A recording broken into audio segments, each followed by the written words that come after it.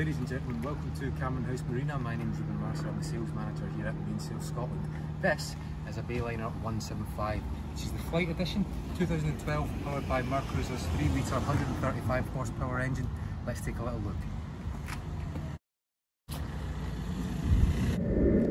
So we supplied this one brand new back in 2012, it was commissioned 13, and when we ordered it from the factory, it came, well, we specified it with the extended swim platform here. Great if you're out with your family and you're wanting to jump in the water, go for a dip. If you're coming back out, you've got your reboarding ladder there, and there's a nice and ergonomic grip there for ease of access back on board. You've got cleats on either side. If you want to tow an inflatable behind, you can certainly do it using the towing eye here, and then Bayliner's logo just moulded into the fiberglass there at the back. So up top, we've got the monster wake tower, so you can tow a water skier behind you if you need to, and you can also clip on 2 wakeboard clips here and there, and that means you can carry up to 6 wakeboards at any one time while you are travelling out on the water. So the boat has a number of clever features that allow it to maximise its full space. Just over to the port side here, we've got a forward and aft facing navigator seat. What we can do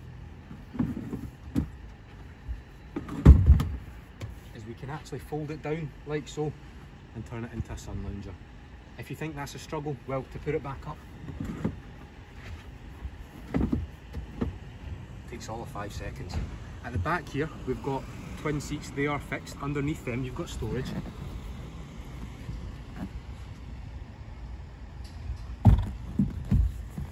And then the seats are sport seats, so they have that double stitching and also that perforation.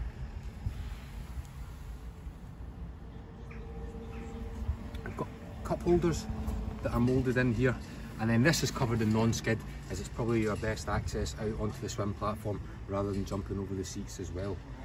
Now we've got the added cockpit carpets. They're snap in, snap out, so if you want to take them home after a long day in the water, you can stick them in the washing machine and you can wash down the deck. It's all self-draining, so don't worry about flooding your boat, that will not happen. You've got a large storage locker underneath here, plenty of space to store your inflatables, the life jackets, anything like that you want to get in there for a day on the water. And then we've got 2 speakers just at the back there on either side for the onboard Jensen stereo system. That's up here at the navigators area. We've also got a lockable glove box, another cup holder, and then a 12-volt socket as well to charge your electricals. So onto the helm position. Now, this being the FLYTE series, it has a number of additions to it that mean that it's more sporty and aggressive in look. Now, this is one of them with the helm seat. It's a bucket seat, it rotates and swivels, so you can completely rotate it round to face the action and face your guests if you do want to stop at anchor and converse with them. We've got the steering wheel, which is adjustable underneath. It's got that brushed aluminium centrepiece as well. We've got twin racing dials, so this is our speedometer. We've got fuel gauge and battery voltage, and then over here you have your tachometer. Kit wise, we've got a switch for the blower, the onboard bilge pump, our accessory.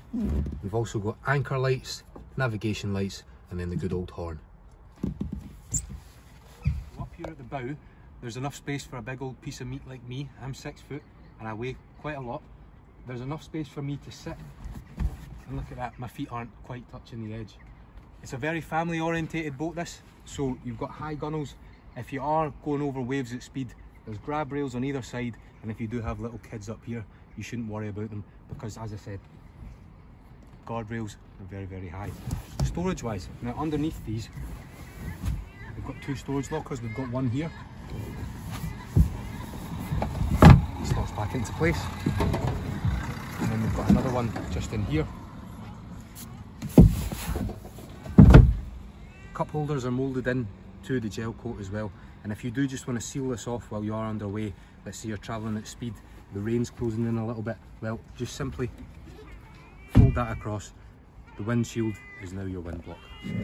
Now, just before we go and have a look at the engine bay, take one last look around the cockpit.